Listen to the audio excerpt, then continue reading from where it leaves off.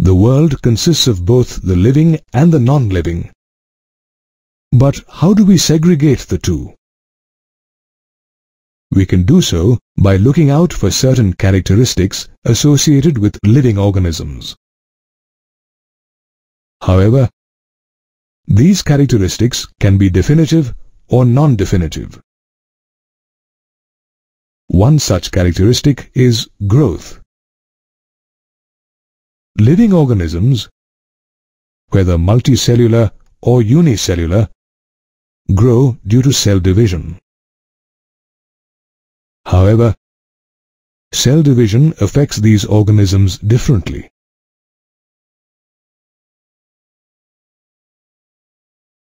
In a multicellular organism, cell division results in an increase in mass,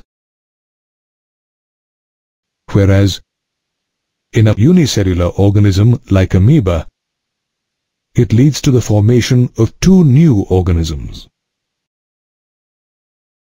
Interestingly, plants grow through cell division throughout their lifespan,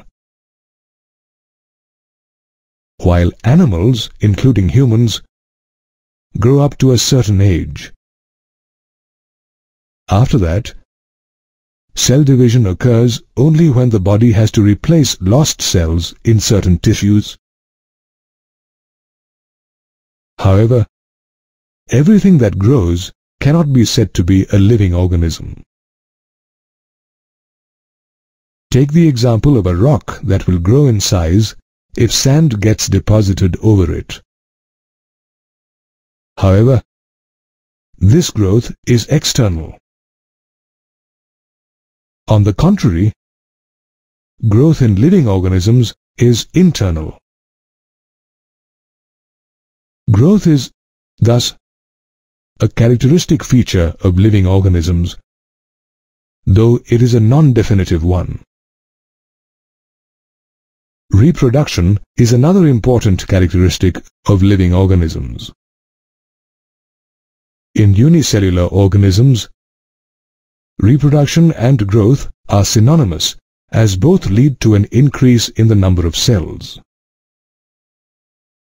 This is not the case with multicellular organisms, where reproduction leads to the creation of an offspring. These organisms reproduce either sexually or asexually. Sexual reproduction can be seen in higher organisms like man and animals. Asexual reproduction can be seen in lower organisms through budding as seen in yeast, or through fragmentation as observed in flatworm. However, certain organisms, such as sterile worker bees, are not capable of reproducing. But that doesn't mean they are non-living. Reproduction is therefore not a definitive characteristic of the living. Metabolism is also a characteristic of living organisms. We know that organisms are made up of chemicals. These chemicals are constantly produced in living beings and converted into biomolecules. These conversions are called chemical or metabolic reactions. The sum total of all such reactions is known as metabolism. It is interesting to note that such chemical reactions can also be imitated in a laboratory. However, such isolated reactions taking place in vitro are not considered living organisms, but are classified as living reactions. We can therefore state that metabolism is a definitive feature of living organisms.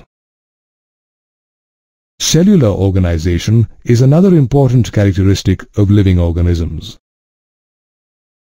Such organization is not observed in the non-living, and hence cellular organization is also a definitive feature in all life forms. Consciousness is another feature associated with living organisms.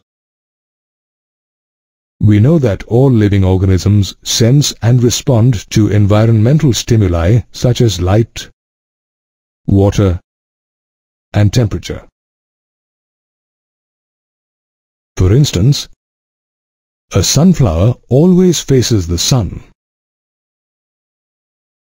Humans too respond to environmental stimuli and are aware of their surroundings and themselves. For instance, in winters, they wear woolens to keep their bodies warm.